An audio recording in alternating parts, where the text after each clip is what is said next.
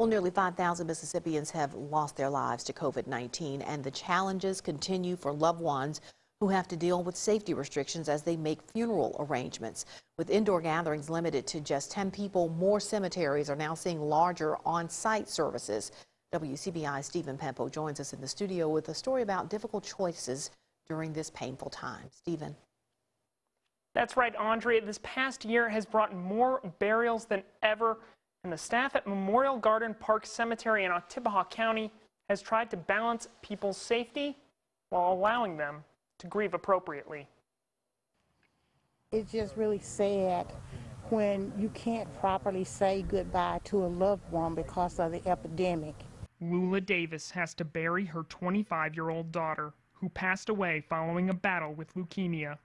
A heartbreaking tragedy at any time. It's been even more difficult during the COVID-19 pandemic. I don't want too many people there anyway because I'm afraid for their health. That has been the reality many families have faced in Mississippi.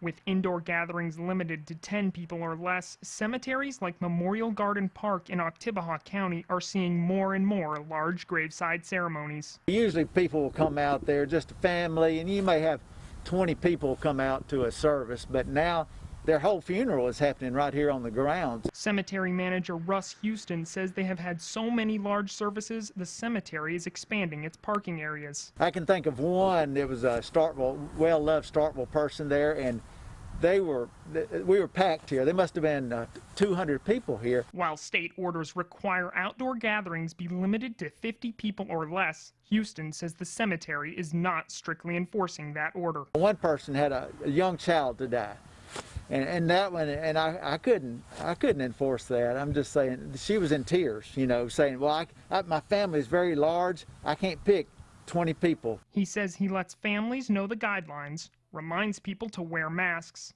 and leaves the rest to their judgment. Make sure everybody has a mask. I have said that.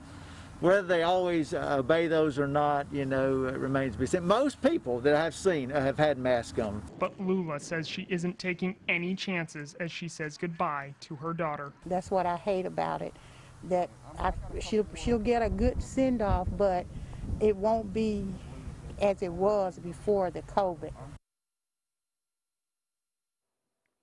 Now, Houston also says they've seen a 25% increase in cremations as some families wish to hold on to their loved ones' remains and wait for a time where they can safely hold the service they want to without any restrictions.